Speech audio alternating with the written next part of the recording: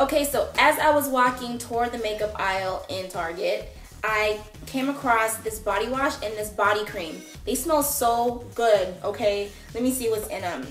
Sweet blend of raspberries, lemon sugar, and musk captures your heart and flirts with your senses. It really smells just like that. I love anything that smells fruity.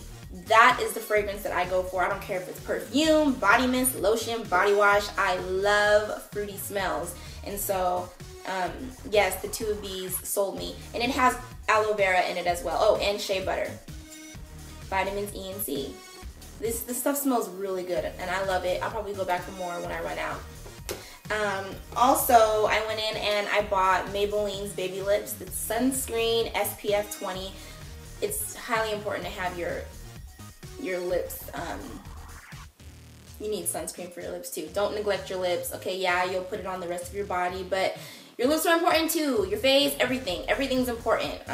So yeah, and because you see how huge mine are, oh my gosh, the hair. I mean, I'm sorry guys. I really went for an extremely messy ponytail today, and I don't even care. I'm just saying that I don't care. Anyway, yeah, so I love this stuff. I love my body wash, and I love my body cream.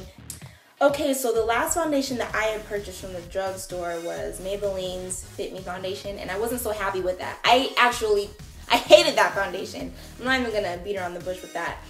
It was just too oily. It was just like cooking oil. It was oily like that, and you could actually feel it sitting on your face, and it was just not cool. I didn't like it. So now what it's doing right now is collecting dust in my train case.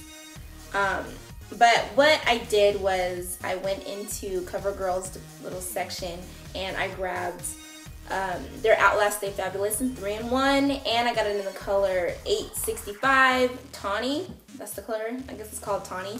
But anyway, I have that on my face right now, and I love it. Okay, it does not go heavy, and my face is not oily. I mean, at all. If you go back to my older videos, you'll see how greasy and oily and it is horrible. If I would delete those videos, I would, but I won't do that. So anyway, yes, I love this stuff. I highly recommend it for people who have oily skin, such as myself. And if you're looking for a foundation that is a drugstore brand, CoverGirl's Outlast Stay Fabulous. This stuff is really, really, really good. I love it. Alright, so that's the end of that video. I'm gonna apologize again. I have purchased the stuff on Friday and it's now Tuesday. Okay, I'm telling you, I was doing some procrastination. I was just lazy and didn't make a video, didn't do my haul. But you know what, this might as well be called the haul / review. You know, because I've already tried out all the products, and so I might as well. I don't know, who knows, but if you've enjoyed this video, go ahead and like it and comment down below if you are new to my channel and you are watching and you like what you see and you like my channel, you like my videos. Don't forget to subscribe, girl, and I'll see you in my next video.